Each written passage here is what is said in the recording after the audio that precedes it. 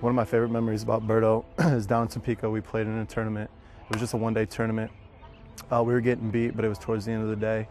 He got really mad at himself. He ended up tossing his glove up, kicking it like a punter would in football, and just walked off the field. He was pretty upset about it. Ribe was on our team, and he told Berto, calm Berto down a little bit, call him his little Mexican name that he usually calls him, and we go take the field in the very next game. We end up winning the tournament, I believe. The greatest thing about that is that Berto is such a firecracker. He's very passionate with everything that he does, not just softball, but in life. He's always there for somebody. He's a really good friend, and if you ever needed somebody just for anything, a few bucks here and there, just a pickup player, somebody to hang out with, Berto was the guy. Berto would usually never turn you down. One of my favorite memories of Berto and I's friendship was last year. We went to Wrigley Field and sat in the bleachers when they played the Cardinals. It was on a Thursday, I believe the date to be exact was April 16th. One of my fondest memories, one of my last memories of being able to spend with Berto. It was just a blast, man. We left early that morning, had a great time all day, ate at Harry Carey's, went and sat in the bleachers, had a bunch of good times. One of my fondest memories at the game was Soriano did one of those to us and threw a ball up there, and I reached in front of him and took the ball, and still to this day I have the ball. That ball will never go anywhere else. That'd be one of my all-time memories of him.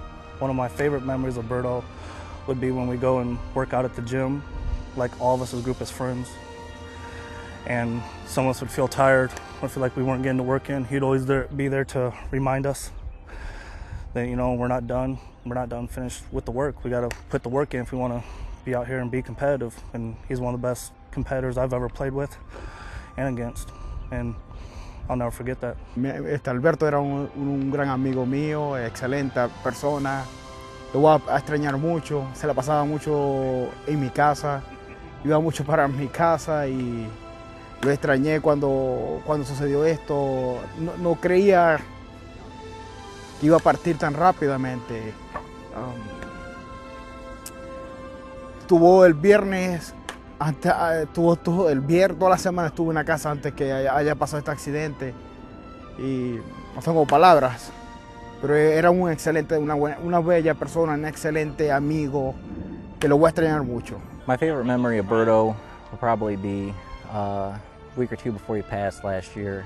We went to Logansport and played, and just the kind of guy he was. I was short on cash because we weren't really working that much, and he was more than happy to pay for my meal when we stopped on the way home, and we just sat there and chatted, and I sat next to him, and just those good times that I miss of us all sitting around after games and between games where we joke around with good friends.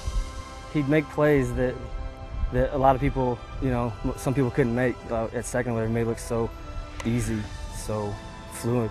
And then we throw a ball down, he'd catch the ball, and he'd just kind of look at you with this grin, this little Berto grin, you know. And he'd flip you the ball, and he'd just go right back to work. One of my favorite memories of Berto is the night we had my wife's master's graduation party.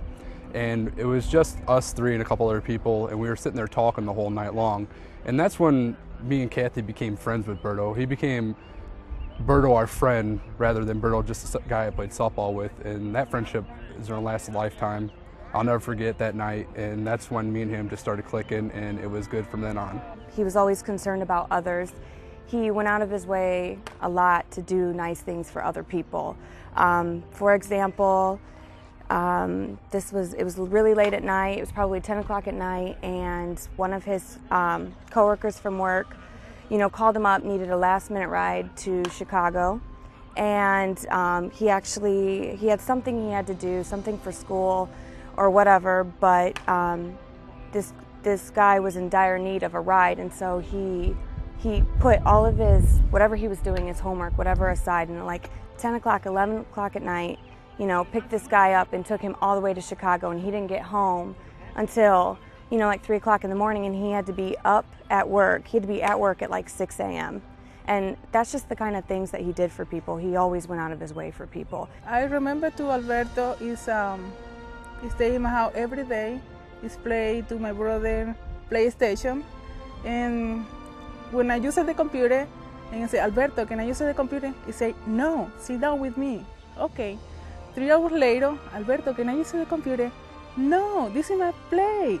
I want to play. Okay, Alberto. Next days, he's going to my house. Alberto, can I use the computer? No. Okay.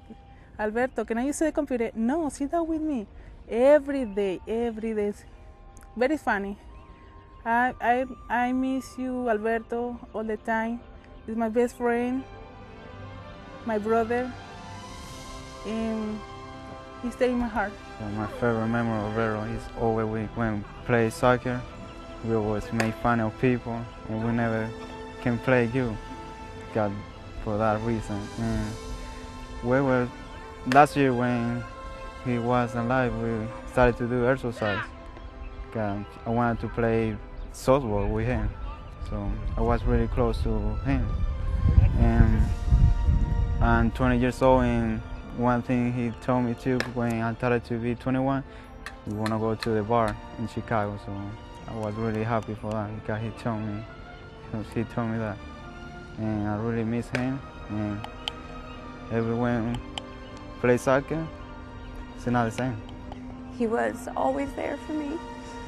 We were, like I said, we were together for 7 years. And we didn't have the greatest breakup, but, you know, about a year passed, and I knew that no matter what, I could always count on him. And I just miss him being there for me, and I miss his friendship.